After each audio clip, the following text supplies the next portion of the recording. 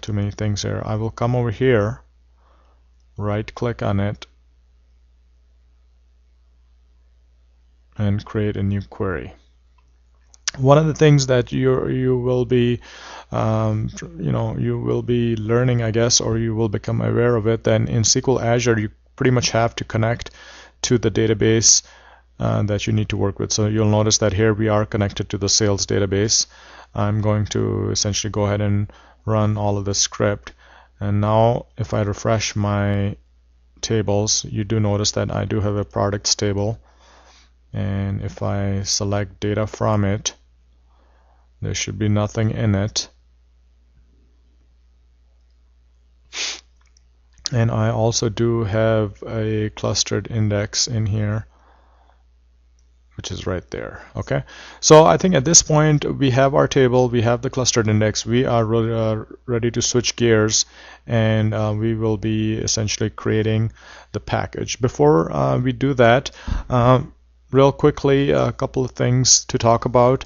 We are going to launch the program and pick Integration Services project, and then we are going to be creating two data sources. One will be the local on-premise SQL database, pretty much the one we showed you, and the destination will be a Cloud SQL Azure database. And you have to make sure that when you are setting up the data source, you are using this provider, which is the .NET provider SQL client data provider. We tried to use some of the other providers and it did not work, so this is something to keep in mind. And so after we do these data sources, we will be creating a data flow task. So let's switch to Business Intelligence Development Studio. I already have a project running. If you're new to this, you can launch this by going to Start, All Programs, Microsoft Visual Studio, and do this. And once you come in here, you will be doing File, New Project, and then you will be picking Integration Services project. And you can obviously name them as you like, but we have already done this to get going.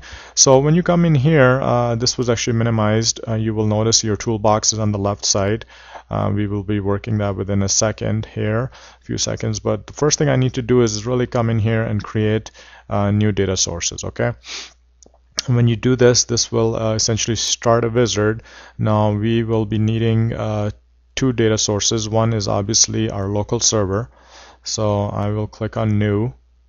And for your local server, I don't think it really matters what you use.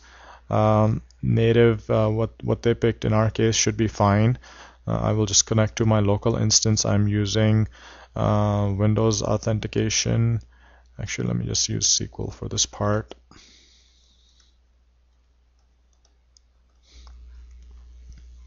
And then I am going to connect to Northwind database. You can test your connection. Let's go ahead and save this. Okay, so that would be your local instance, and then I am going to let me do this. I will finish this. Let me just call this Northwind local. Okay, so that, remember, that is our data source.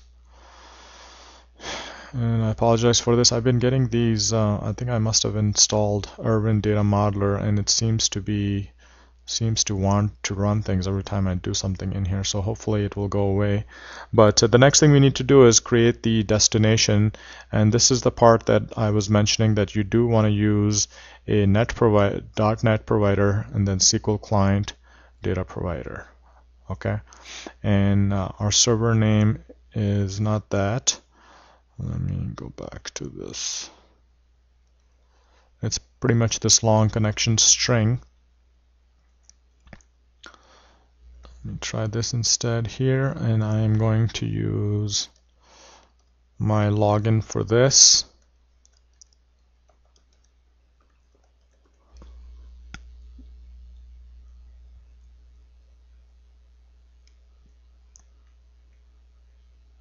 And as far as the database, I'm not sure it is going to pull the actual database that we are trying to work with. If it's not, we will simply go ahead and add it manually to this, but we'll give it a second here to see if it's actually smart enough to do that.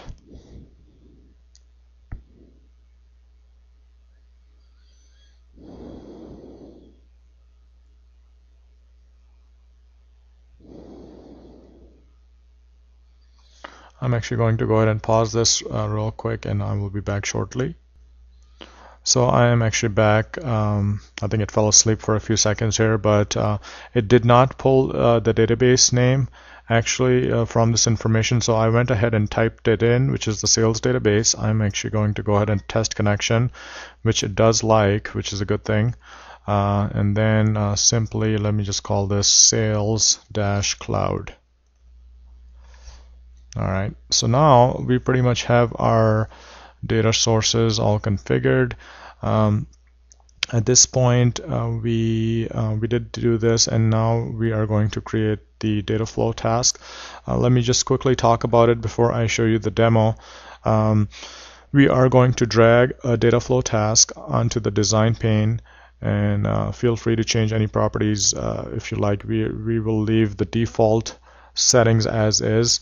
Next, we will be creating adding an OLE DB data source, which is going to be mapped to the local SQL Server instance. So that's what we're running on this machine, and we'll configure it. And by that what I mean is getting the products table all squared away. The next thing is we are going to add an ADO.NET destination, which remember is going to be mapped to our SQL Azure, and then we will also configure that so that the table that we created in step 1 using the create table statement is all ready to go. We will make sure the mappings are configured properly, and then let's enough talk and let's do a demo here.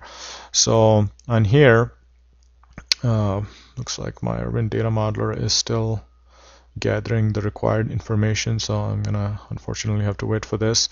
Notice that for now under these tabs we don't really have anything. Okay, so the first thing we need to do is go to the control flow tab.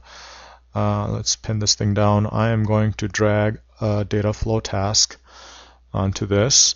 The data flow task is really, the main component of ssIs. That's what moves essentially data from one place to another. And then once I do that, now I can go to the data flow task. By the way, you can change the name of these properties and whatnot. I'm just trying to stay on track here. So the first thing, like I mentioned, is we need to get a let's see, doesn't matter, we could get an ADO net source or OLE DB. We'll just use OLE DB data source, and remember this is going to point to our local instance. I'm going to go ahead and select edit, and then from here we don't have anything yet, so I will click on new, and this should pull up the local host that we did configure earlier. I'm going to go ahead and select OK. Then I will come down to my data access mode. I will be selecting a table, and then we should be able to pull up the products table, which is right there. You can do a preview if you like to see the data. It should be pretty much set to go here. I will go ahead and click OK. So that is our source. The next thing we need to do is go to data flow destinations, and we need to pick, in this case we do need to pick an ADO.NET destination. Before I configure this, I do need to grab my green arrow, which basically means on success, go move the data from here to this one, and then I'm going to go ahead and select edit here, and in here I will be essentially, again, I need to point to my second data source, which is gonna be our Cloud SQL Azure connection, and we do have that in here. If you look at the connection string, it talks about the server, the database name, and then the user. Let's go ahead and select OK, and let's see if it's actually able to pull the table this time. It says it's loading, so that's a good thing, I guess. One thing I've noticed is that's I guess the drawback of SQL Azure is that it does have latency because it's at the internet level, so it's not going to be as robust as maybe your local network connection. But regardless, this was able to pull the table, which is simply one table we have. Next, we need to do click on mappings on the left, and we really want to make sure that